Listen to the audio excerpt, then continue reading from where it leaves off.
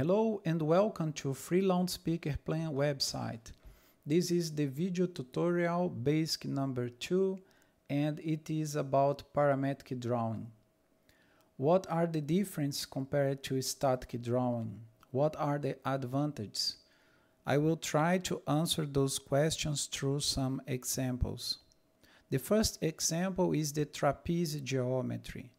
So let's define some dimensions for this trapeze. The left side will receive x dimension. The base will be 2 times x, the right side will be 2 times x, and the height will be x divided by 2. So if x equals to 40, let's check the dimensions. The left side will be 40, the base will be 80, the right side will be 80, and the height will be 20. Let's implement this geometry using two different softwares, the FreeCAD and the Google SketchUp. So let's start with Google SketchUp. So I'm drawing the left side, the base, the right side, and the roof. Let me check if the dimensions are right. So 40, 80, 80. One dimension is still missing, the 3D one, the height. And let's draw in it. 20. Here we go. A very precise drawing. Let's do the same using FreeCAD, right? So I will do the left side, the base, the right side, and the roof. Let me check the dimension and adjust it. Left. So the base is 2 times left, right?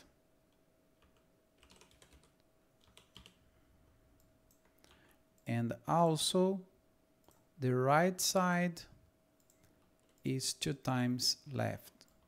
Here we go. Very precise drawing, 48, 80. But one dimension is still missing, that is the height. And to do that in FreeCAD, we need to use the pad function. And the pad also needs to be related to the left side. So it's the left side divided by 2. Here we go. Let's check if this dimension is precise. Yes, 20. So now we have the same geometry implemented using two different softwares, and the result is the same. Let's change this geometry.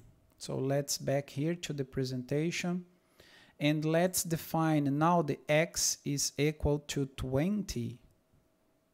So the base is equal to 40, the right side 40, and the height 10. Let's implement this change using Google SketchUp. So let's start again with the left side. To do that change, we need to select this edge and moving it 20. Here we go. Now the right side, we need to move 40.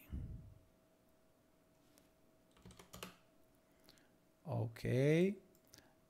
To move the base, we need to select all the edges in the right side and move it 40. We are almost there. There are still one dimension that needs to be adjusted, and it is the height. Here we go. Now the drawing is updated. Let's do the same using FreeCAD.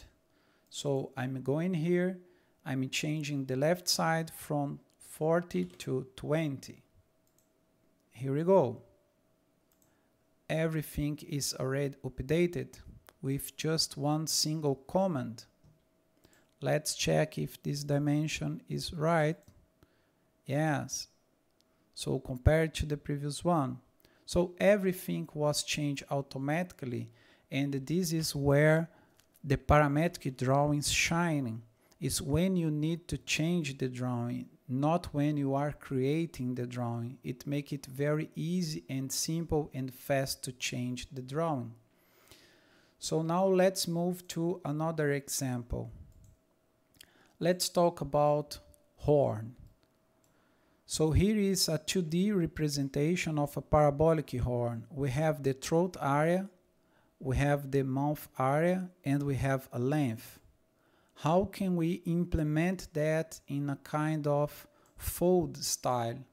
So we have a loudspeaker, we have a 9-degree fold. How can we guarantee that this shape is implemented here? So to do that, unfortunately, I don't know the name, who was the guy that implemented and created the centerline methodology, but let's check this methodology. So basically, he creates some lines with some special rules that I'm not going here into detail, but those lines will help you to predict the horn length. And here you can see I'm drawing additional lines to implement the centerline method. But as you can see, the sketch is still not fully constrained because the centerline method standalone, it's not enough to generate a good folded horn. So this leads to another methodology that our colleagues developed in the last years. That is the unfolded version, as we can see here, the unfolded horn. So if I'm changing the horn, we can see here we are making the mouth of the horn bigger because I create a kind of link between these auxiliary lines defined by the centerline methodology and the unfolded horn. But still, as you can see, the drawing is not fully constrained because I can still modify it and it's not create a very good shape of the horn. So to do that, there is just one constraint that's still missing. So let's create a straight line between the throat and the mouth of the horn, because each segment of the horn rasp must be one single horn. And if we do that, and we make this point and this line touch each other, here we go. Now the sketch is fully constrained and we have 1% to guarantee that this folded horn and this unfolded horn are equals and they can be simulated using horn rasp. So we can say that this represents one single horn. I also implement this situation using a slightly different methodology. As we can see here, I also have the unfolded version, but that auxiliary line here does not exist. And even if you delete the unfolded horn, my sketch is still fully constrained, because I'm using a kind of hybrid methodology. I still using the center line, but I also create some horn slices, 3 horn slices that I use to define the proper size of this fold. So this is to show you that if you are planning to design a loudspeaker, you will need to have a CAD tool, because it's through the CAD you are able to fold in the horn and to predict the shape and go to the horn rasp with a very good and very accurate dimensions for the horn.